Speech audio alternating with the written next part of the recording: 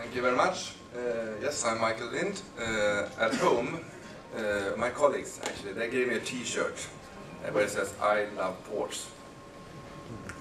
So, I have been, for a long time, very, very interested in port operations and what conditions really drives the port conditions. And, of course, a port would not exist without a shipping line coming out and into the port, but it would not exist either if there were no things to transport. So for me, it is very clear now that we have a situation where we need to integrate what is happening at sea and what is happening at ports. And there are different providers, there are different concepts coming forward in trying to enable that. One of those is sea traffic management, and sea traffic management validation project, Mona Lisa projects, has been coined as, I think, the largest e-navigation project in the world. I'm a little bit unfortunate that it is called e-navigation, because I think it concerns also what happens in ports. In any case, we have a situation where we have desires from shipping companies. They want to experience reduced total turnaround times. The largest shipping companies are saying and going out, they're doing 40,000 port calls per year. Out of the 20 million port calls per year that we're making, they're going out and saying, we would like to reduce our total turnaround time around 45 minutes to 2 hours. That puts an enormous pressure on the ports. It is not okay any longer to sit down and say that, okay, you have a slot time of 8 hours, and then we see how long you use that berth. They want to save bunker, they want to, and as we hear here, they want to optimally utilize the fleet. They want to reduce anchoring time. But we have also other actors. We have terminals. They want to increase their berth productivity, the capacity utilization, and do more informed berth planning. So we elaborated and brought forward a concept called Port CDM, Port Collaborative Decision Making, which is a concept that is bound to the sea traffic management family. And it has also been very inspired from the airport CDM, which we have been doing here in Europe.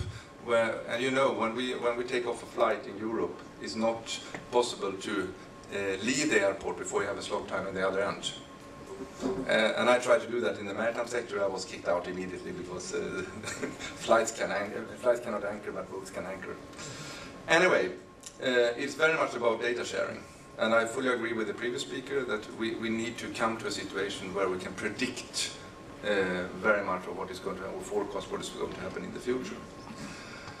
So, the Port CDM concept is relying on trying to withdraw enough data to be able to say something about future operations, whether they will be in time or not.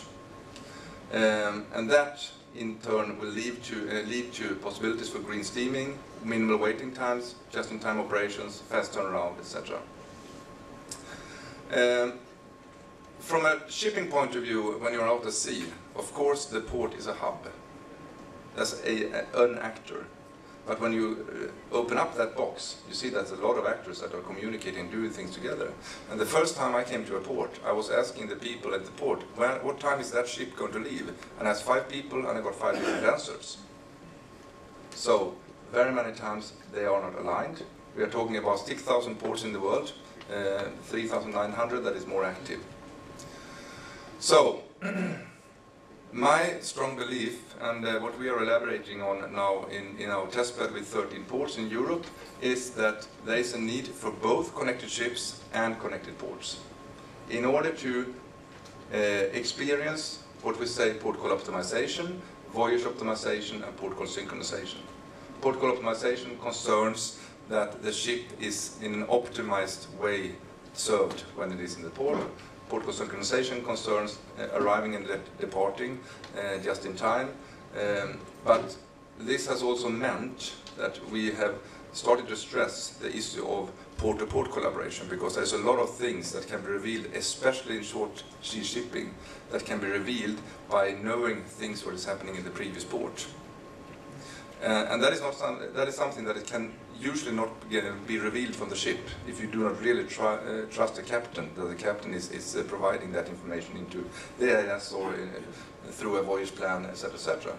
Up in Sweden, we have a port called Brofjorden that we have connected, and we have a port called Gothenburg, and there's a lot of ships going between those two ports. And it turned out, when we implemented Port CDM in both these ports, it turned out that they knew a lot of things in Brofjorden about the ship's arrival, but the plans were not updated in Port of Gothenburg. So they actually reserved capacity in Gothenburg for a ship that was going to come 12 hours later, and they already knew it in Port of Brofjorden. This is the strong enabler to coming into the enabling the connectivity to hinterland operations. We do have in Europe a large movement, it's called a Digital Transport Logistic Forum, where we are doing corridor management and trying to find digital infrastructures where you actually would apply the same type of thinking with connected devices, information services providing data for the whole transport chain. And I think that we have a golden opportunity to bring maritime transports into this larger transportation system. So, just shortly,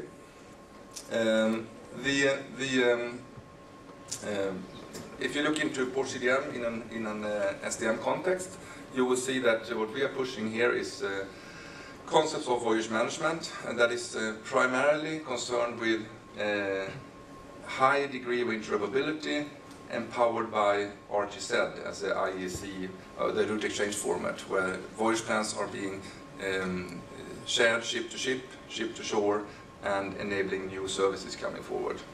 For example, there are voyage plans with one of our partners, Transas. What we are doing is to sharing the voyage plans directly from the ECDIS system directly to the shore, as one example. We have flow management, which is very much about, and our focus is very much on how the shore centers or the vessel traffic services are working, and the more authority-driven, how we can synchronize and optimize our monitoring. And then we have port collaborative decision-making as a port call optimization and synchronization tool. And I am the activity leader for that and running these 13 test beds in Europe. And just to see here, we have a number of different business incentives. And as I said before, just the savings for a large shipping line is enormous. We can see annual savings by reduced total turnaround time by minutes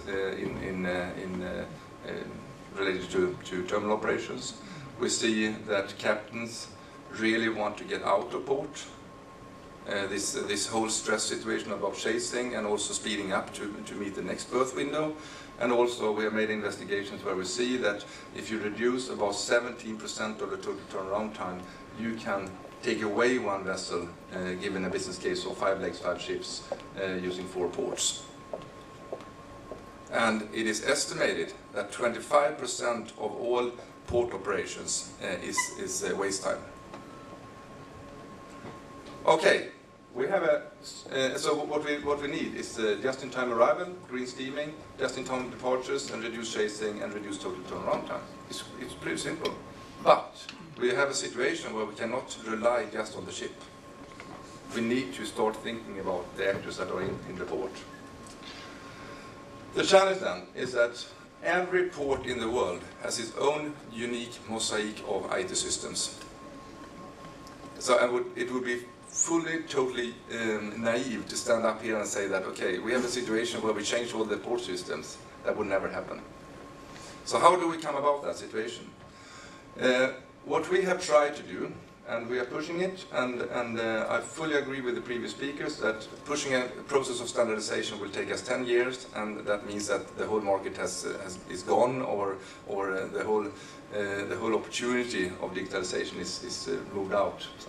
So we introduced a concept that we call emerging standardization, meaning that what we want to do is enough actors that comes to an agreement of how we should share data, which kind of formats, and what it means to be compliant.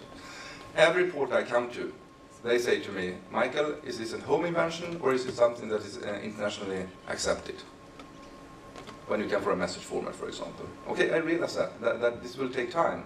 But on the other hand, if we can prove and provide some value and some really good stakeholder buy-in, then we might come to a situation where we actually are having a more standardized situation. What we did was that we brought forward something called a Port CDM Council, or an International Port CDM Council, that is catering for the message standards and what it needs to be Port CDM compliance, so that you as a shipping line, and this was a question from the shipping line saying that we want to know what we can expect from that port that we are going towards. What they did, or the Port CDM Council did, was that they said that the findings here with the port call message format is so good, so let us make that to an IALA S2XX standard, follow the DMDS registry. That is in turn making both the providers and the users of Port CDM feeling more comfortable in that situation. And suddenly we have a minimalistic message format that we can utilize in our big data, but contextualized in relation to this kind of situation.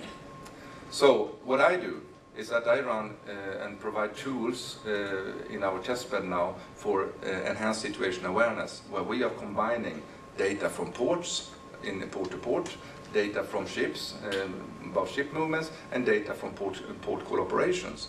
And in this way, you suddenly can start to predict when things are going to happen. So one of my applications now is that if we see that a ship is delayed to the pilot boarding station, given the history in that port, can we say something about what time it will leave from the berth? And that's kind of interesting, what you can do with very big data analytics. I mean, I took 10,000 port calls in Port of Gothenburg, and we got out figures on on-time probability based on that. That's one part of it. The other part is that we need also to transform the maritime sector to not just rely on statement of facts, meaning to report what has actually happened. We need also to push that actors start to share their intentions. And that's enormously important, because if you share your intention, you might be able to optimize and replan in another way. So, given this, hopefully we can come to a situation. It does not matter if we are in a situation where port of let's say Rotterdam, or port of Umeå, or port of Vasa, if they are doing and inventing their own thing, we will not come to a more efficient, you talk global ecosystem. The ecosystem is self-organized, it consists of autonomous actors, etc., etc. We need to reach some degree of compliance and invite all the service providers that are out there to actually start making interfacing and communicate with each other in a standardized way. In this way, we would both reach vertical compliance.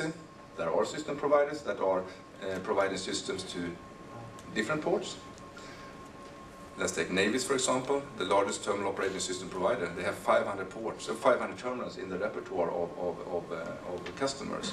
Okay, if they could provide one single interface to all these terminals, to and from all these terminals, you would have a much better situation. And we need to reach horizontal compliance levels between ports, port to port, and ship to port, and also port to hinterland. That's me.